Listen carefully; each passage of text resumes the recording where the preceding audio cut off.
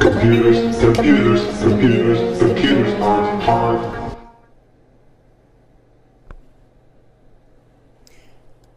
Okay, so once we've created the folders, next step is to put stuff in the folders automatically.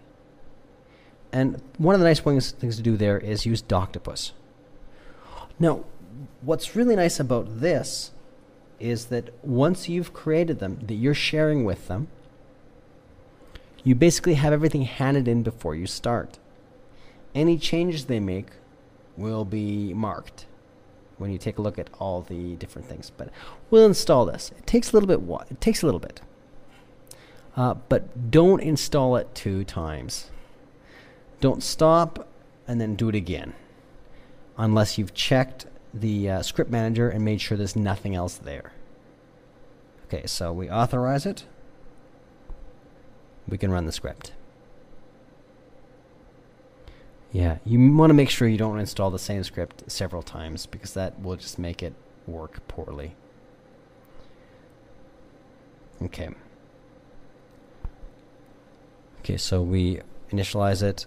Set up sharing basics. Now, you can pick different types. Project groups, everyone has, groups. Individual, all the same. You can have differentiated for different work for different people. And you can also have like everybody working on the same thing, like a big wiki. And you can choose the access level. Okay. Now, last thing I've changed it to individual folders. Okay, I've clicked individual folders. That made a new column.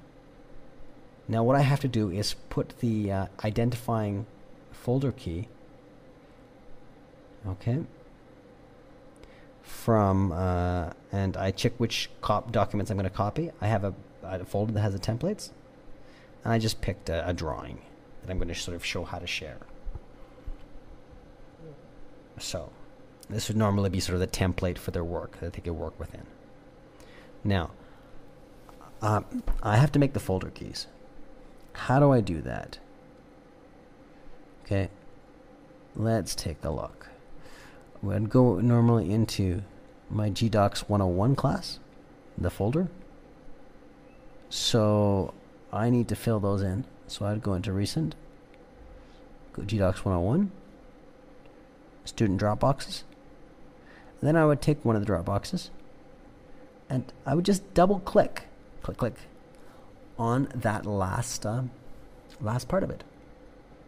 Okay, now once I've double clicked on that, I've copied it, Control C, and I paste it, Control V. That's a document I don't need anything for. That's why I made my random names. Okay, so let's take a look here. So I take Curtis, I go into fictional Curtis's doc, and I just click on that, Control C, paste, Control V. Now you can't really, they look like the same thing. Let's actually just make that a little bit bigger, so you can sort of see that they are in fact different. And I'm not, going to put a different thing in the same folder twice. Okay, so that's pretty clear, no? I'll do it one more time. Go into Curtis Webster. This part is time consuming, but you'll only ever have to do it once per class. Okay, and then it's done forever. Okay, so take Martin's, blah, blah, blah, blah. I'm going to put her in, click, paste. There we go. And I just did this fast so I don't waste too much of your time. But it's a time waster at the beginning, but it'll save you time at the end.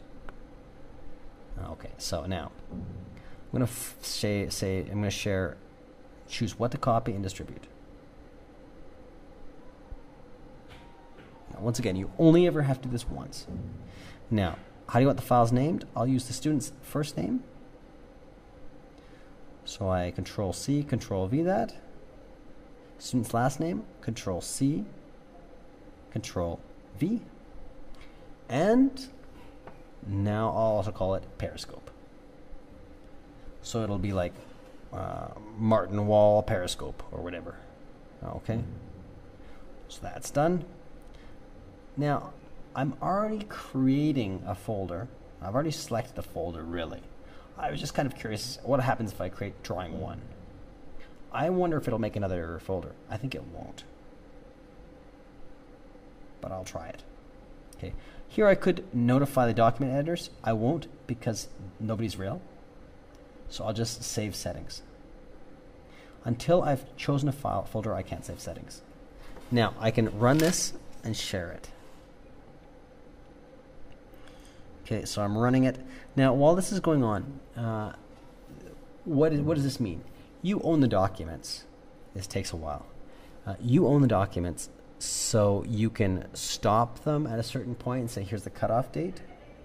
There's a few more things. You can do that within Doctopus under sharing settings afterwards, administrating it. And it's really quite easy to do.